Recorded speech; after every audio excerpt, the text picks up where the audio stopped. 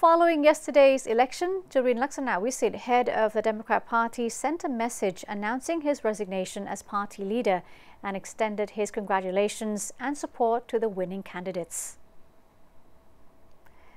Jurin, who is also the incumbent Deputy Prime Minister and Commerce Minister, offered congratulations to the successful candidates and extended his moral support to all those who participated in this year's election. Additionally, he expressed deep appreciation to various party members, including the secretary, convener, legislators, vice party leader, working groups, colleagues, administrative committee, and all party members who had diligently fulfilled their responsibilities. In response to the election results, Jurin took responsibility by resigning from his post as party leader. He also urged everyone to continue their duties for the sake of the party's future and assured them of his ongoing support.